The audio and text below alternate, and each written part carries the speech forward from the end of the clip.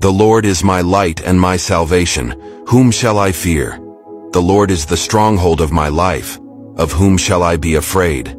When the wicked advance against me to devour me, it is my enemies and my foes who will stumble and fall. Though an army besiege me, my heart will not fear.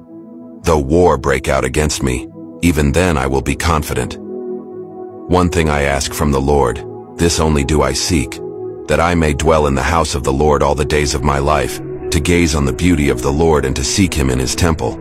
For in the day of trouble he will keep me safe in his dwelling. He will hide me in the shelter of his sacred tent and set me high upon a rock.